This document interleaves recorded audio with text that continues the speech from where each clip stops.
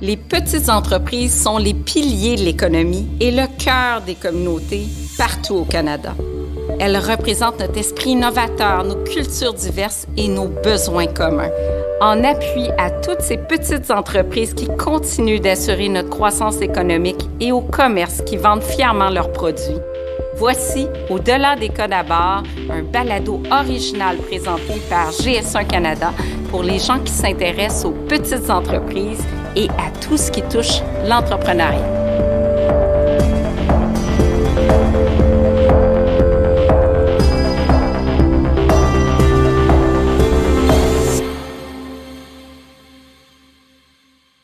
Bonjour et bienvenue, je suis votre animatrice Isabelle Huot, docteur en nutrition. En tant qu'entrepreneur, vous avez un rêve extraordinaire, celui de fournir un produit génial à votre communauté. Vous avez passé des heures et des heures à tout planifier. Vous avez perfectionné l'identité de marque, l'emballage, le design. Et malgré votre travail acharné, votre produit est toujours méconnu du public.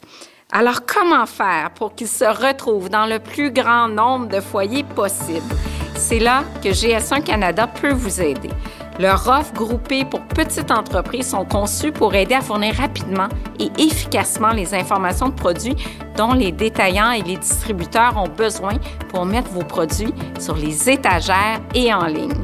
Dans cet épisode d'Au-delà des codes à barre, on aborde les défis liés à la mise en marché d'un produit avec notre invité, un homme d'affaires qui souhaite démocratiser la sauce piquante et la rendre accessible à tous, le cofondateur et président des sauces Firebarns, Pierre-Olivier Drouin. Merci d'être avec nous en direct de Québec. Bonjour Isabelle, merci de nous accueillir sur le podcast, c'est vraiment un privilège. Pierre-Olivier, là, qu'est-ce qui vous a inspiré en 2005 à créer cette entreprise-là de sauce piquante? Donc, je viens d'une famille d'entrepreneurs. Mon père avait une entreprise.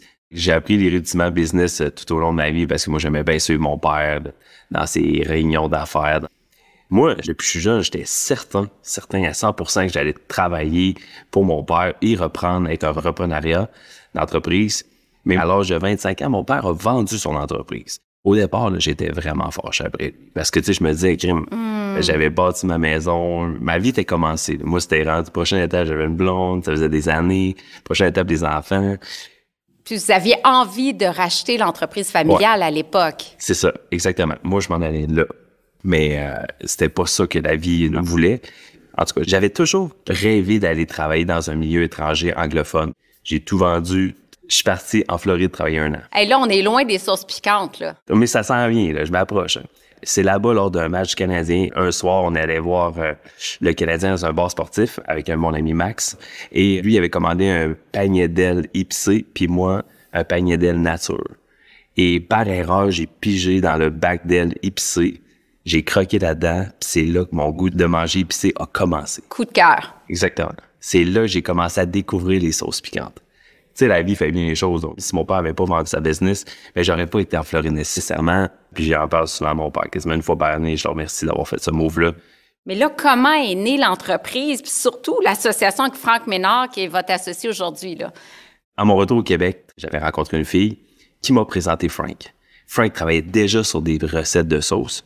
Et c'est là qu'on s'est assis ensemble, puis on a parlé, j'ai parlé un peu de ma vision, comment on pourrait développer l'entreprise, puis se créer une entreprise, puis démocratiser la sauce piquante. Parce qu'à ce moment-là, c'est là qu'on s'est dit, écoute, il y a juste de la Tabasco, il y a de la Sriracha au fond sur le marché, il y a de la Red Hot, mais il n'y a pas d'autres offres. Puis souvent, la sauce piquante est associée à c'est piquant, puis ça goûte pas bon. OK? On voulait changer la culture de manger épicé au Québec. Mais là, parle-moi du nom, parce que c'est une connotation anglophone. Est-ce que ça a été critiqué par les Québécois de dire, hey, c'est pas un nom québécois avec tout l'engouement pour l'achat local? Comment ça a été perçu, ce nom-là? Les gens, majoritairement au Québec, pensent qu'on est une compagnie américaine. C'est lors de la pandémie, quand il y a eu le mouvement achat local, on a fait beaucoup de campagnes sur nos récoltes québécoises parce qu'on cultive nos propres piments maintenant. Les propres piments. Ah, c'est extraordinaire. Puis là, les gens ont vu que Firebarns était québécois. La manière qu'on a voulu créer le nom, Isabelle, c'est qu'on s'est dit, on veut que ça devienne une référence. As-tu de la Firebarns? Hein? As-tu de la Firebarns? Tout le monde sache c'est quoi. Parce que c'est pas un mot en soi, c'est inspiré du chien de ton associé. Exactement. Notre nom vient vraiment du chien Barney, qui est le président de l'entreprise. Hein? C'est là qu'on a pris 2 mots ensemble et on les a fusionnés. Dans les dictionnaires anglophones, c'est un mot qui n'existe pas. Au ministère de la langue française, on s'est assuré que le nom des sauces Firebarns Inc. serait à connotation francophone, donc ça passerait. C'est un nom qu'on veut sur toutes les lèvres puis qui aide à commercialiser le produit en dehors du Québec aussi. Exactement. Souvent, les gens nous disent « Ouais, mais le Cirque du Soleil, c'est un nom français qui est rendu partout dans le monde. » Peut-être, OK, mais on je pense a beau que dire ça, c'est plus difficile. Je le vis personnellement avec ma marque qui est bien francophone. Là, j'ai beaucoup de difficultés à sortir de la province. Là. Tu sais, je tiens à dire qu'un nom générique fait en sorte qu'il permet beaucoup plus d'exporter ton produit partout sur la planète. Clairement. Donc, une vision d'expansion, je le sens très bien, mais la première caisse de sauce, je veux qu'on revienne au début, là. C'est pas évident. Vous avez l'idée de créer une sauce piquante qui est savoureuse, qui est goûteuse, qui est distinctive. Comment et à qui vous vendez la première caisse de sauce? Quand on est arrivé pour vendre notre première caisse, je me rappelle, c'était Steve Pelletier, le gérant d'épicerie, qui m'a déjà vu me promener faire mon épicerie, donc je m'en vais le voir. J'ai dit « Bonjour, je m'appelle Pierre-Olivier, je me suis lancé en sauce piquante. Est-ce que vous seriez intéressé à m'acheter une caisse? » J'avais aucune expérience nécessairement en vente de sauce piquante à cette époque-là. Aujourd'hui, c'est un peu différent, mais il m'a montré l'allée des sauces, puis il m'a dit « Voyez, les sauces, j'en ai pas nécessairement besoin. » C'était un refus, mais c'est pas un mauvais refus, parce que faut se mettre à l'époque qu'à ce moment-là, la sauce piquante, ça n'existait pas à part Tabasco. Donc, un premier refus, toi, tu es un gars tenace, persévérant. Exact. Tu tiens de ton père, donc on retourne une deuxième fois. Je suis retourné le lendemain matin. Il m'a encore dit non. Puis j'étais pas structuré, j'avais pas de liste de prix. Puis à cette époque-là, j'avais des codes barres que j'avais achetés sur l'Internet avant de connaître la merveilleuse compagnie GS1. Je suis retourné une 3e journée. Là, il m'a dit, écoute, reviens pas, j'en veux pas. Puis là, je me suis dit, crime, je peux pas croire que ça fonctionnera pas, ce projet-là. J'y croyais. Frank y croyait aussi. Donc, je suis retourné une 4e journée consécutive. Et quand il me vu au loin, il me dit « Parfait, je vais te l'acheter ta caisse. Par contre, j'ai une demande à te faire. J'aimerais ça que tu viennes faire une démo samedi matin. » Fait qu'il achète ma première caisse. Et moi, je suis content. Là. Je suis vraiment content. J'ai de la misère à me gérer parce que je suis vraiment content. Je suis comme, enfin, j'ai ma première opportunité. Et ensuite, il me dit « Qu'est-ce que tu vas faire ce week-end pour faire goûter tes sauces? » Puis instinctivement, Isabelle, j'ai dit « Je vais faire du tartare. » OK. Puis samedi, je faisais ma première démo, puis j'écoutais des vidéos YouTube là, pour savoir comment couper du tartare. Puis mon ami chef m'a aidé aussi. Et samedi matin, je suis allé faire une démo au IGA Chauveau. Comment que le tartare a été reçu, là? Était-tu bon? Écoute, j'étais en train de faire le tartare, puis je m'étais pas rendu compte, parce qu'Isabelle, probablement, t'en as déjà fait des démos dans les épiceries, c'est que quand tu fais de la bouffe, il se crée un attroupement devant toi, là, plusieurs personnes. Et là, je me lève la tête, je vois qu'il y a plein de monde qui me regarde. Stressant. C'est ça, exactement. Là, il y a une madame qui me dit « J'aimerais ça y goûter. » Avant même que moi, j'y goûte pour savoir si c'est bon. Fait que là, j'étais en train de donner la cuillère, je shakeais, je me disais « Bon, OK, là, cette madame-là, elle a comme le sort de mon entreprise entre mes mains. » À cette époque-là, je me disais ça. Et là, elle a goûté le tartare, ben, elle a fait « c'est tellement bon. Oh, c'est délicieux. » Il y a un poids qui s'enlève sur les épaules, là. Ah, complètement. Complètement. Donc, c'est quoi le processus après? On a des belles ventes. Là, est-ce qu'on va rencontrer le bureau-chef en disant « Voici mes ventes scannées de produits, ça va bien, est-ce que je peux rentrer dans les 280 magasins? » Ça a pris 4 ans de dur labeur de backdoor avant de rentrer plano chez Sobase. Puis je pense qu'on a bien fait les choses à ce moment-là, Isabelle, parce que on a visé sur la démocratisation tranquillement, pas vite. Faire une première vente, c'est plus facile. Faire la deuxième, c'est extrêmement dur. Puis la troisième, c'est encore plus dur. Donc, être en tablette, c'est une chose. Puis s'assurer de la vélocité des achats de ton produit, c'est une autre planète. C'est un gros défi. Ah ben oui. Fait, nous, ce qu'on a visé, c'est tranquillement, pas vite, étape par étape, conquérir marché par marché. En vendant dans les restaurants, puis les restaurants les mettent sur les tables pour qu'ils goûtent. Et ensuite, tranquillement, pas vite, que les ventes se fassent pour arriver à, lorsqu'on est allé voir Sobase, ils ont sorti nos ventes scan, ils ont vu nos chiffres, année après année, et c'est là qu'ils ont accueilli le fait, parfait, on va mettre Firebarns en tablette. J'ai hâte qu'on en parle avec notre invité, Luc L'Archevêque, le chef de la mise en marché chez Sobase, un peu plus tard, parce que faut éduquer le consommateur en même temps. Puis après ça, on arrive, on connaît la distinction du produit, puis là, on sait que ça va marcher. Au lieu d'aller peut-être trop vite, puis que le produit, finalement, il dort en tablette, puis quand il dort en tablette, bien, on a juste une opportunité d'être plano. Si le produit est délisté, bien, c'est terminé. Exact. Après ça, aller revoir ton chef de catégorie puis vendre un autre projet, ça va être tough, là. Ça va être vraiment dur. Ce n'est pas facile. C'est ça.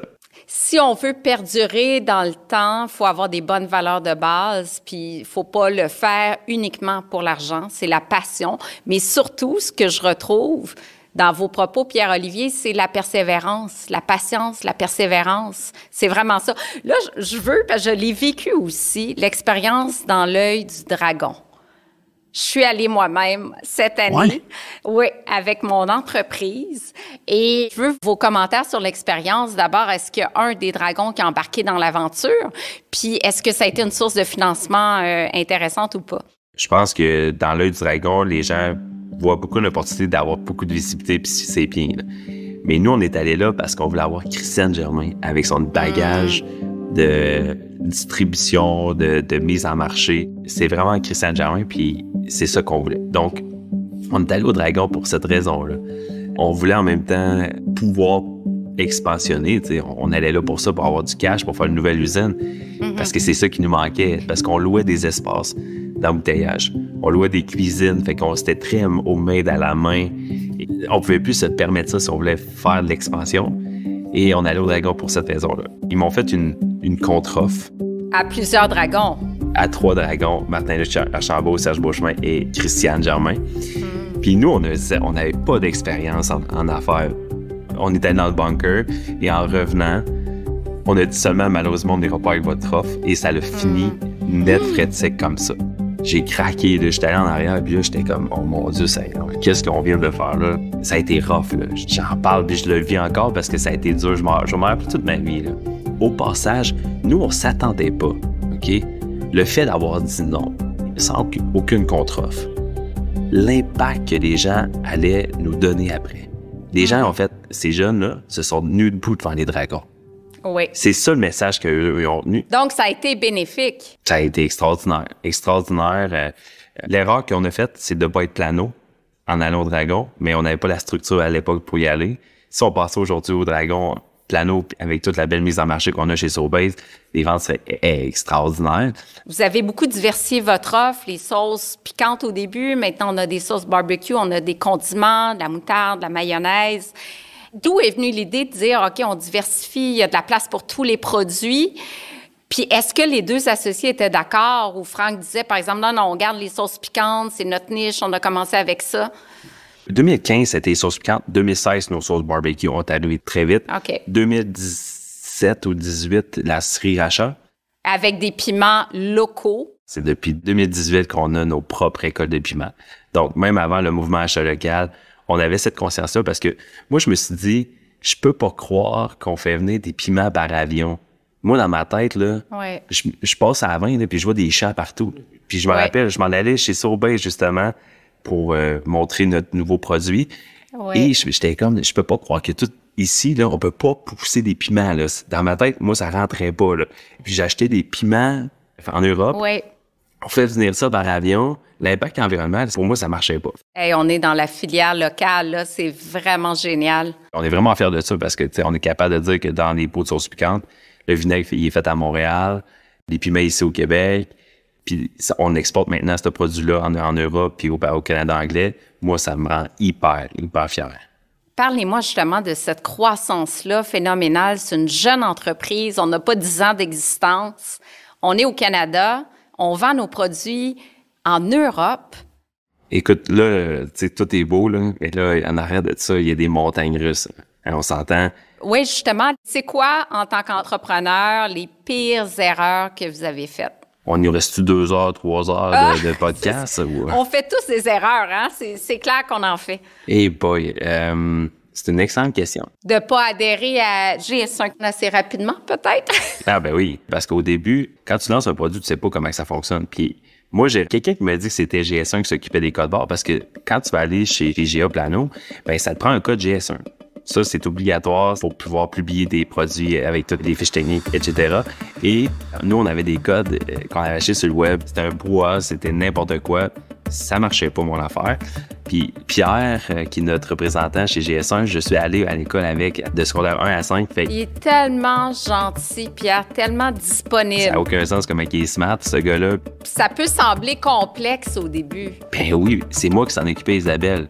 Puis en plus de vendre, je m'occupais de GS1. Puis là, Pierre, le soir, il m'accompagnait pour me dire, là, je partageais mon écran, il remplissait les cases avec moi parce que c'est quand même une plateforme qu'il faut comprendre. Vraiment. Mais une fois que tu as compris la plateforme, c'est vraiment une plateforme extraordinaire. Puis, à quel point ça l'a aidé justement à augmenter la croissance de l'entreprise, à augmenter la distribution?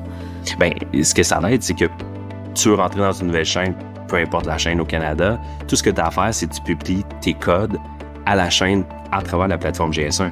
Fait que tout ce qui est la portion de paperasse avec les chaînes, tu n'as plus à la remplir, tu as juste à publier ce que tu as dans ta plateforme GS1. Fait que ça te libère vraiment l'esprit pour pouvoir continuer à grandir ton entreprise. Dans 5 ans, Franck et toi, Pierre-Olivier, vous voyez à quel endroit? Là? À la conquête de marchés américains, européens? Est-ce qu'on s'en va en Asie? C'est quoi votre rêve, votre vision?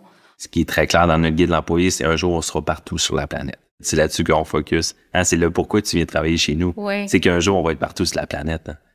Un grand merci, Pierre-Olivier, d'avoir partagé ta passion. Elle est tellement convaincante. J'espère vraiment qu'on va pouvoir déguster ces belles sauces-là partout dans le monde. Merci beaucoup. Merci Isabelle, merci de nous avoir reçus. Puis c'était un plaisir, un honneur d'être parmi vous. Bon succès. Merci. Bonjour, ici François Bouchard, premier vice-président, Relations et engagement avec la communauté chez GS1 Canada. J'espère que vous avez eu du plaisir à écouter notre balado Au-delà des codes barres. Pour plus d'informations sur comment GS1 Canada peut vous aider à démarrer votre entreprise, restez à l'écoute. Nous sommes ici en tant que partenaire stratégique de confiance auprès d'entreprises comme la vôtre.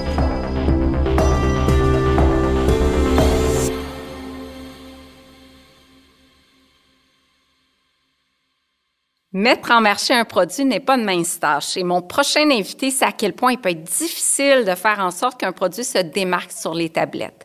Avec son expertise en marchandisage et achat, il me fait plaisir d'accueillir le chef de la mise en marché pour Sobeys, Luc L'Archevêque. Bienvenue! Bonjour, merci beaucoup. Merci de m'accueillir. Écoute, c'est un plaisir de t'accueillir au balado.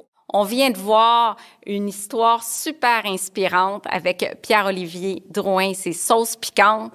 J'ai envie de demander, Luc, est-ce qu'il a pris la bonne approche d'aller voir un IGA pour commencer, de persévérer, puis d'attendre quelques années avant d'aller voir le bureau chef? Ah, moi, je dirais que oui. D'ailleurs, histoire très inspirante de Pierre-Olivier. Je suis vraiment content de l'avoir entendu. Parce qu'une des erreurs que je vois souvent, c'est aller trop vite. Il y a des entrepreneurs comme lui, il y a une histoire, l'élément déclencheur, c'était son aile de poulet piquante. Oui. Des fois, à partir de là, les gens veulent aller trop vite, voient trop gros, sautent plein d'étapes. On voit ça fréquemment. Donc, je pense que son approche, où il est allé magasin par magasin, faire découvrir son produit. Il a commencé par des dégustations au départ. Donc, il y a de l'éducation également. Il y a de l'éducation consommateur qu'il a réussi à faire. Comme ça, quand il est arrivé au bureau chef, il était mieux outillé. Il y avait du data, il y avait de l'expérience à partager. Pour nous, à titre de bureau chef, c'est beaucoup plus simple après ça d'entamer des discussions parce qu'on a des preuves de performance. Voilà. Il y a aussi un autre point, je pense, qui est bien important, c'est quand il a parlé de la catégorie, il a commencé dans les sauces piquantes, puis il a analysé que dans la catégorie, il n'y avait pas beaucoup de compétition. Il parlait, il y avait à peu près Tabasco et c'est tout. Ça, c'est une autre erreur qu'on voit souvent. Ah oui, hein? C'est les gens ne prennent pas le temps d'analyser les catégories dans lesquelles ils veulent jouer. Des fois, ils pensent que c'est des catégories émergentes, mais ça ne l'est pas du tout. C'est en décroissance ou c'est très, très mature. Donc, lui, il a regardé, il a vu qu'il y avait des espaces de libre dans le marché, fait qu'il a saisi cette opportunité-là. C'est pour ça que quand je l'ai entendu parler des condiments après, ça, c'est des catégories où il y a des gros joueurs, les Kraft Heinz de ce monde. C'est ça, Kraft Heinz, Unilever. Oui. Dans ce temps-là, c'est là que ça devient super pertinent et important d'avoir des attributs très uniques. Fait qu'il a parlé de ces piments qui sont poussés ici, les ingrédients. Tu le sais, Isabelle, plus que ben du monde, là. Oui. Sur la liste d'ingrédients, des fois, un ingrédient de trop ou le bon ingrédient peut faire toute la différence. Oui. Fait que j'ai beaucoup aimé son approche d'analyser les catégories, d'y aller tranquillement, de se positionner dans des magasins. Oui. Puis le réseau IGA au Québec fait en sorte que les marchands, ils peuvent travailler des joueurs locaux comme ça. Ça fait partie de notre entente avec eux autres. Absolument. Et les marchands adorent faire ça. Puis d'ailleurs, souvent, c'est les marchands qui appellent le bureau chef avant même que le fournisseur nous appelle ou que les fournisseurs locaux nous appellent pour dire... raconter une histoire de succès. Voilà, j'ai trouvé quelque chose, puis je pense que tous les marchands pourraient en bénéficier. Et ça, c'est génial. Quand on analyse la compétition, si on veut lancer un produit, bon, on regarde la valeur nutritive, comment on se distingue, à quel point le prix est important. Le prix demeure une composante importante. Oui. Je vais nuancer ça en disant ça dépend des temps, ça dépend des catégories aussi, comme... Là, on est dans une période de très haute inflation, donc le prix remonte un peu dans ce qu'on appelle l'arbre décisionnel du consommateur. Est-ce que c'est le numéro 1 maintenant, aujourd'hui, le prix? Oui, aujourd'hui même, là, c'est le critère numéro 1, même que souvent, comme on a parlé pendant la pandémie d'achats locaux, qui était très important. À ce moment-là, le consommateur achetait local, même si c'était plus cher. Je dirais qu'aujourd'hui, à cause de l'inflation, il va acheter local à peu près au même prix. Donc, la notion de prix est très importante. Quand il y a moins d'inflation, dans des temps plus normaux, ça va dépendre des catégories. Comme si on prend, exemple, l'huile d'olive, où il y a beaucoup de provenance, beaucoup de qualités différentes. Là, il y a des fourchettes, on appelle ça les fourchettes de prix, puis l'élasticité consommateur. Ah, oui. À ce moment-là, il y a plus de jeux. Ce que j'ai aimé, lui, quand il a regardé les sauces piquantes, il y avait de la place, moins de compétition. Mais il y avait des marques très fortes aussi. On pense à Tabasco, par exemple. Donc... Oui. Fait que pour nous, c'est est-ce que le produit est différent de ce qu'on a déjà sur la tablette? Est-ce qu'il amène quelque chose de nouveau? Dans le cas de Pierre-Olivier, la réponse était oui, définitivement. Après ça, une fois qu'il est en tablette, ça a l'air... Tu sais, les gens peuvent penser, on célèbre une fois que notre produit est sur la tablette ou en planogramme. Pas du tout. C'est le début du marathon. C'est un marathon. Oui, c'en est un. Puis arriver à la tablette, c'est presque le début du marathon. Parce qu'après ça, ça prend de la rotation, ça prend du volume. Puis tantôt, tu parlais de répétition d'achat en coulisses. C'est super important parce que si la rotation n'est pas là, malheureusement, il y a tellement de compétition. L'alimentation, c'est un marché excessivement compétitif. Très compétitif. Il y a combien de produits dans une épicerie, là? Je dirais dans un IGA moyen, il y a à peu près 20 à 22 000 produits. Énorme. C'est énorme. Et Luc, comme petite entreprise, souvent, on a peu de budget marketing. Comment on fait pour faire connaître nos produits? En fait, je vais vous parler de comment on le fait chez Sobeys. Souvent, on fait une approche qu'on appelle d'exclusivité. Donc, on fait une entente avec le fournisseur. Souvent, ça fait du sens parce que c'est gagnant-gagnant. Le fournisseur est à ses débuts, il est petit, il n'a pas nécessairement une capacité de production monstre. Donc, faire affaire avec un seul détaillant fait du sens. De notre côté, on aime l'exclusivité parce que si les gens veulent le produit, ils viennent l'acheter chez nous. Et on veut faire connaître le produit. Donc, nous, de notre côté, chez Sobeys, on met la machine publicitaire derrière ces produits-là. La plateforme Révélation, peut-être que vous avez remarqué. Oui, absolument. Met en vedette, justement, ces produits-là, souvent exclusifs chez nous. Et avec ça vient la notoriété, la demande, la vélocité. On fait du promotionnel, on les met en évidence dans la circulaire. Donc, c'est notre façon de faire. Donc, vous offrez avec l'exclusivité un programme de soutien. Je l'ai avec mes wraps, avec mes sandwichs, je l'ai avec ma bûche, je l'ai eu avec plusieurs produits, mes collations aussi. Ça permet de faire rayonner le produit, de faire des efforts conjoints marketing, mais sans mettre l'investissement comme petite entreprise de l'avant. Et puis, on fait sa place auprès du consommateur comme ça. Exactement. Et puis après ça, il y a beaucoup de gens qui nous posent la question, c'est quand que l'exclusivité prend fin? C'est quand un des deux parties considère qu'on est rendu ailleurs. Puis il y a des fournisseurs, moi j'en suis particulièrement fier, des fournisseurs qui ont parti en exclusivité chez nous, qui aujourd'hui rayonnent partout au Québec. Exactement. Mais il n'y a pas d'amertume pour ça du tout, là. Et j'ai même parlé à une entrepreneur qui est exclusive, qui est partie pour rayonner plus un peu partout et qui est revenue exclusive chez vous. Oui, puis de notre côté, les portes sont grandes ouvertes. Il y avait pas, comme je dis, il n'y a pas d'amertume. On était très content de réaccueillir ces gens-là. Quelle est l'importance de GS1 Canada pour distribuer chez Sobeys, là, au Québec puis au Canada aussi? Crucial. Oui. Et je vais commencer par un mini commentaire pour les fournisseurs parce que ce que Pierre-Olivier a dit, c'est vraiment important. Pour le fournisseur, il y a plein d'avantages. C'est très, très efficace. Une seule base de données à gérer. Au lieu d'avoir, s'il faut en faire avec une quinzaine de clients, 15 bases de données différentes à mettre à jour, ça, c'est fou, là. Tandis que pour le fournisseur, c'est une seule place, pas de tracas. Puis quand ça, c'est bien rempli, après ça, c'est que les détaillants pigent dessus. Pour nous, les détaillants distributeurs, c'est notre Bible. C'est la source de vérité. Donc, on sait que l'information qui est là-dedans, elle est bonne. Puis la qualité du data de nos jours, c'est vraiment super important parce qu'on est ultra informatisé. Tous les systèmes se parlent. Donc, si le data est de bonne qualité, après ça circule super bien. Ça se rend jusqu'au système de point de vente. Donc, ça scanne en magasin. Mais il y a aussi tout le volet approvisionnement. Pierre-Olivier est dans les entrepôts. Il l'a dit à quelques reprises. Oui. Notre entrepôt de Terrebonne est automatisé. Donc, c'est des robots qui font la dépallettisation, la réception, qui font circuler les caisses. Amazon, là. Exactement. Donc, si on n'a pas le bon poids, le format caisse, le nombre d'emballages dans une caisse, ça ne marchera pas. L'automatisation, stop. Donc, la qualité du data, une source sûre et fiable, pour nous, c'est primordial. Et dernièrement, on a ouvert un autre centre qui est robotisé. Et voilà. Et merci beaucoup de dire. Voilà. C'est le même principe. Ça, c'est vraiment novateur, là. Oui. Parlez-moi un peu de cette plateforme-là en ligne. Bien, on sait que le commerce en ligne va croître au cours des prochaines années, a cru beaucoup pendant la pandémie. Là, il est redevenu à un niveau quand même un peu inférieur, mais on a quand même fait un bond, je dirais, de 2 ans pour accélérer la demande. C'est impossible de faire du commerce en ligne à l'intérieur des magasins existants. Ce l'était quand le volume était plus petit. Mais maintenant, c'est un obstacle pour les consommateurs qui se déplacent en magasin, qui veulent vivre une expérience, bien, se faire dépasser à gauche, à droite par des gens qui assemblent des commandes. Un, c'est pas bon pour l'expérience client. 2, c'est pas rentable.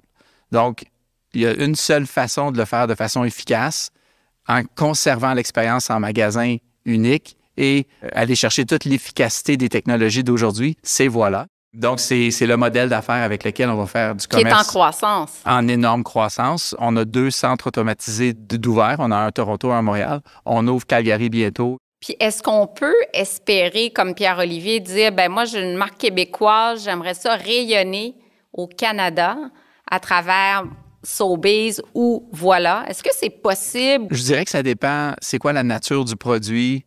Il y a le nom. C'est important, le nom, malheureusement. Le nom est important. Si ça sonne trop francophone, ça se prononce mal en anglais. On a vu des marques qui ont essayé de s'établir, qui ont dû se retirer du marché. Fait que des fois, ça prend un changement de nom. Oui. Ça ne veut pas dire de tout refaire le produit, mais des fois aussi, c'est le profil de goût.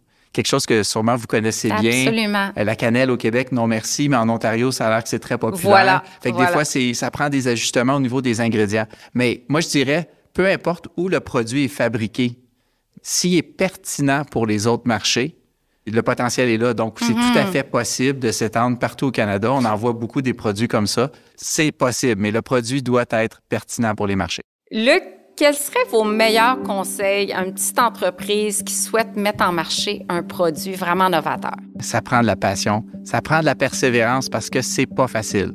Je vais refaire l'analogie du marathon. Courir un marathon, c'est dur, ça prend de l'entraînement. Fait que ça prend de la persévérance, mais aussi de la patience. Il faut accepter les erreurs, il faut accepter les échecs, mais surtout, il faut aller chercher de l'aide ou des conseils. Chez Sobeys, on n'est pas parfait, là, puis on n'est pas capable d'aider tout le monde. C'est pas ça que je dis, mais si vous êtes entrepreneur, vous avez un bon produit, puis vous cherchez un détaillant grossiste avec qui vous associez, qui peut vous donner des conseils sur le packaging, le prix de détail proposé, si c'est des bonnes catégories ou pas à investir, bien, appelez Sobeys. On est là pour aider. Puis je dirais utiliser les plateformes qui facilitent la vie. Donc, GS1 est une plateforme pour faciliter la vie des fournisseurs, pour pouvoir aussi faire de l'expansion plus tard. Merci tellement, Luc, de nous aider à rayonner partout dans la province. Je l'ai vécu moi-même. Merci de m'avoir accompagné. Puis merci au nom de tous les petits entrepreneurs que vous avez si bien accompagnés et qui ont un succès comme celui de Pierre-Olivier et de Franck aujourd'hui avec les sauces qui rayonnent partout au Canada. Merci énormément de votre temps aujourd'hui. Merci beaucoup. Rebonjour, c'est François. Grâce à sa ténacité, Pierre-Olivier a pu démarrer son entreprise, mais assurer sa croissance nécessitant une compréhension des exigences des partenaires commerciaux. L'identification unique des produits dans la chaîne d'approvisionnement est la raison pour laquelle les codes à barre de GS1 sont utilisés par plus de 2 millions d'entreprises à travers le monde, y compris plusieurs détaillants, distributeurs et marchés canadiens. Cela signifie que vos produits sont identifiés de façon individuelle et que vous êtes authentifié comme propriétaire légal de ces produits. Les GTIN et les codes à barre de GS1 sont la norme mondiale approuvée par la plupart des détaillants et des distributeurs des services alimentaires, et ce, au Canada et partout dans le monde. Si vous utilisez les codes à barre de GS1, vous êtes prêt à travailler avec Amazon, Sobeys, Walmart, Loblaws, Provigo, Metro et plusieurs autres. En tant qu'association à but non lucratif dirigée par l'industrie, nous collaborons étroitement avec les industries au détail et les services alimentaires afin de répondre à leurs exigences commerciales communes. Pour aider à simplifier ces exigences, nous avons créé des offres groupées, flexibles pour petites entreprises qui vous permettront de suivre un processus qui peut parfois être déroutant. Ces offres vous aident à générer rapidement et efficacement les codes à barre pour vos produits et à fournir les bonnes données et les images normalisées exigées par les détaillants, les distributeurs et les autres partenaires commerciaux afin de mettre vos produits sur les étagères des magasins et en ligne. Les partenaires commerciaux peuvent avoir besoin de différents types d'informations de produits normalisés pour répondre aux besoins pour la mise en liste de produits, la vente en ligne, la planographie pour le commerce de détail, les circulaires et beaucoup plus encore. Nos offres groupées sont conçues pour aider les propriétaires de produits à fournir rapidement et efficacement les informations des produits nécessaires. Merci d'avoir écouté Au-delà des codes à barre. Ne manquez pas notre prochain épisode où Isabelle et ses invités poursuivront leur discussion sur les défis de faire grandir votre entreprise.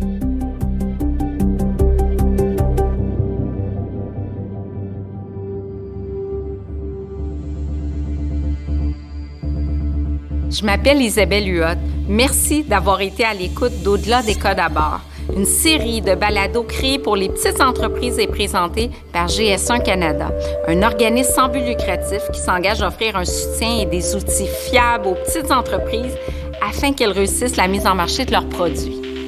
Pour découvrir comment GS1 Canada peut vous aider à lancer votre entreprise et à la faire grandir, visitez le gs1ca.org.